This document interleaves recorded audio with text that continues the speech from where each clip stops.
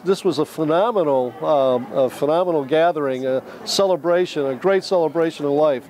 I lived in Detroit about 30 years ago, and they started having what were called the cultural carnivals and affairs along the Detroit River, where you could come down and sample products and wares and cultural differences amongst the people that lived in that area. And this was very reminiscent of that you had a lot of people from different areas, different cultures, providing bits and pieces of their cultural traditions and sharing with everybody. It was very, very enjoyable.